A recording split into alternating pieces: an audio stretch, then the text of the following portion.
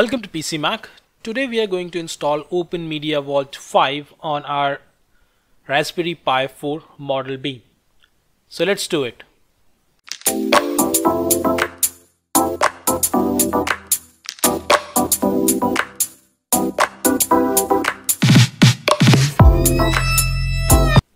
First of all, let me show you which application we require for this project. So I have already downloaded these applications that we required here. So the first thing that we need is Raspberry and Buster Lite image. Then we require MD5 SHA checksum utility, and to check our SD card we need to use this tool H2 test W. So let me just take you to my website, and I have documented everything here, so you can visit the website and check out all the documents from here. So I have mentioned all the software required for this project right here. You can download them directly by just clicking on the links, and it will take you to the download page. So I have already downloaded the required software for this project. So let's start installing Raspberry and Buster Lite on our SD card. I have already extracted the image here, Raspberry and Buster Lite. So let's go ahead and insert the SD card, and we need to use the SD card formatter to format the SD card first of all. Now the SD card is successfully formatted, and before that we need to check that our image is correct or not. For that, what we need to do is we need to open this utility, MD5 and SHA checksum utility,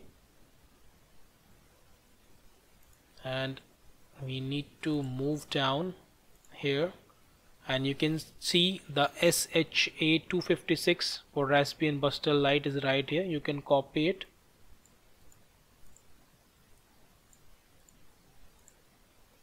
and browse the path of the image. You can either select this one and paste the hash here.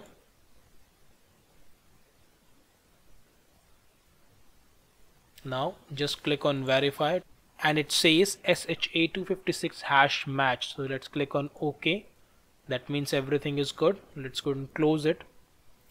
Now once the SD card is successfully formatted, what we need to do is we need to open here and open this software H2 test W, and open it. Let's select English and then select the target, and it's right here. Okay. Now we need to just click on write plus verify to verify our SD card. It will take some time depending upon the size of your SD card. So I'll be back. So this software will take around half an hour, 40 minutes, depending upon the speed of the computer and the size of the SD card. Now as you can see, it's complete. Test finished without errors. You can see that, and the time it will take is around 19.38 minutes in writing and 13.30 minutes in verifying the disk. So now let's go ahead and flash the SD card using the etcher. Let's click on OK and close this software and open etcher, and select the SD card to write the image that we have already extracted.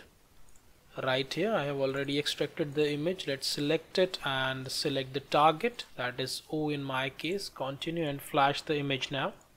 It will take some time, around 10 minutes. So I'll be back. So the SD card is flashed successfully. Now what we need to do is close the software and take out the SD card. And once we take out the SD card, we need to plug it back again, because we need to create a SSH file inside our SD card. So let's go ahead and click on cancel. Don't format the SD card at this point.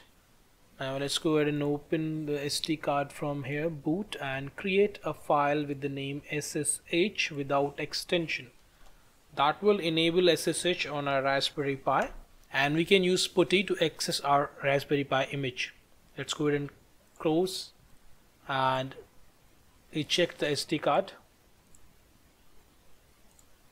and connect it to our Raspberry Pi and turn it on.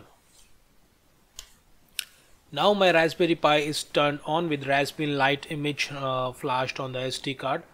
Let's go ahead and open the wireless network watcher to check the IP address of our Raspberry Pi. And as you can see, it starts populating the devices in my network. It might take a moment. So as you can see, we have our Raspberry Pi on IP address 20. Let's go ahead and close it and open SSH and type the IP address 1.20 and yes, and from here what we need to do is we need to type Pi as the username and this password is Raspberry. Hit enter. Now as you can see, we are logged in as a Pi prompt, Pi@Raspberry Pi. As we logged into our Raspberry Pi through the SSH, the first thing that we need to do is we need to change our password. So let's go ahead and use the command password and type the current password, that is Raspberry, and after that we need to type the new password 2 times to change the password. Now the password is successfully changed, and after that what we need to do, we need to add our Pi user to the SSH group. For that the command is sudo add user Pi to the SSH. As you can see, sudo add user Pi SSH, hit enter. Now as you can see, adding user Pi to the group SSH. Now Pi is the member of SSH group.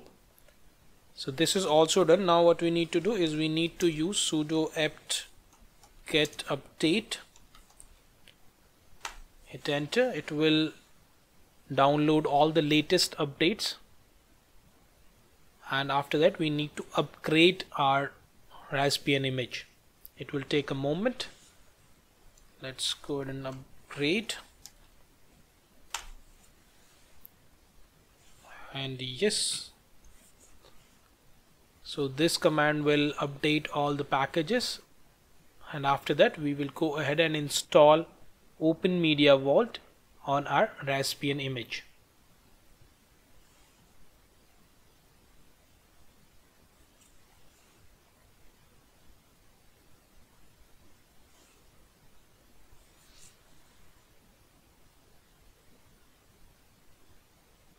If you see this screen, what you need to do is just press Q to quit, and then the upgrade process will start again and upgrade the packages that are installed on our Raspbian operating system. Now once the upgrade process is complete, what we need to do is we need to reboot our system, sudo reboot. It will take some time to come back, and after that we will go ahead and install OpenMediaVault 5. So let's go ahead and click on OK and restart the session, and this time we need to use the new password that we have created. Let's go ahead and log in with Pi and the new password.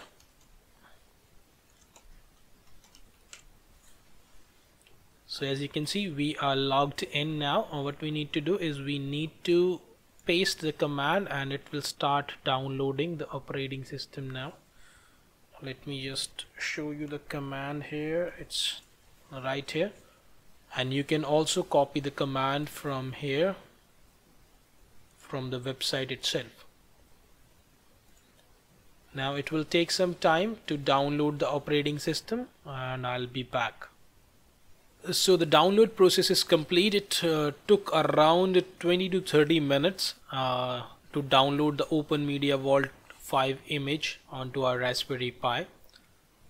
Now what we need to do is we need to type sudo reboot, and once it's reboot we need to wait for like 3 to 5 minutes. In between it will configure the services by itself, and we can use the same IP address, that is 20.192.168.1.20 to access our OpenMediaVault. And you can go ahead and close this session now, and we can go ahead and open our Google Chrome and access our OpenMediaVault on the same IP address, that is 20. It will take some time, and as you can see we are here and we need to use our default username and password, that is admin and OpenMediaVault, and login. Now as you can see we are logged in here. The first thing that we need to do is we need to go into general settings and we need to disable it, the auto logout to disable, save it. And if you want to change the web administration password, you can go ahead and do that, but I recommend you to please do that. Let's save the configuration. Now let's go ahead and change the administration password and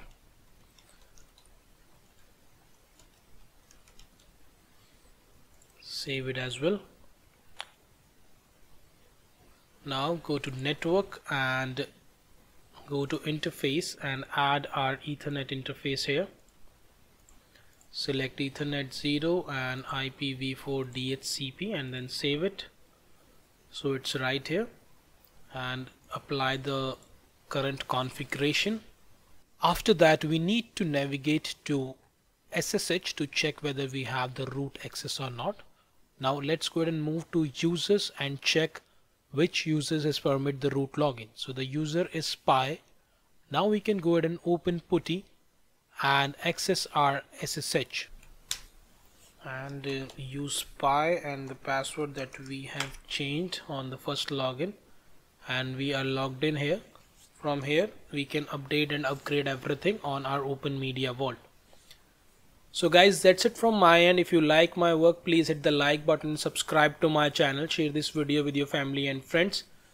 And if you want to ask any questions about this video, you can ask me in the comment section on the document. You will find the comment section at the bottom of the video. So thanks for watching. Bye bye, take care, have a nice day.